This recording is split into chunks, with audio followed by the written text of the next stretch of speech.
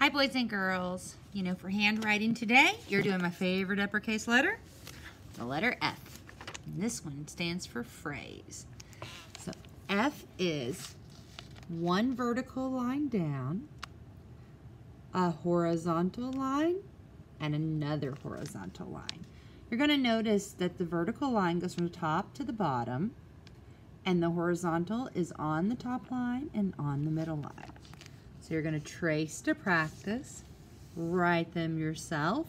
You're going to check, find your very best and circle it. Up here we have frog pond with a bunch of frogs. You're going to write the word frog and the name Finn and the name Farah. Then make sure you use your digital tutor to watch a sample. Have a good morning.